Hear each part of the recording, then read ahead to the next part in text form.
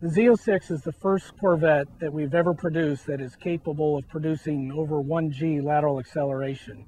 There's a lot of things we did in the chassis that contribute to that. The most important thing, of course, is the tires. We got 4 tires on the ground with about this much contact. It's all between the tire, or all between the car and the road. This is the tire that we use on the base Corvette and our current Z51 suspension. This tire is a run-flat tire. It's a directional tire. The grooves are cut from the center, swinging out. It's meant to move in a certain direction. As it goes through, it takes the water from a wet road and displaces it sideways, gets it out from underneath the foot. For the Z06, we cared about the extreme enthusiast. That guy wants to go, and he wants to go fast, and he wants to corner hard.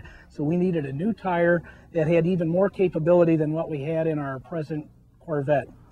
We designed a tire that will have an even higher level of performance.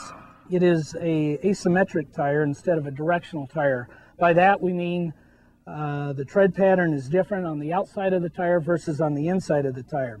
The outside of the tire is got very large elements with very small grooves. They're very stable elements, and they can generate a tremendous amount of cornering power.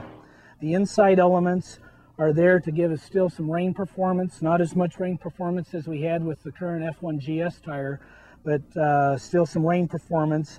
Very large grooves, they get the water out.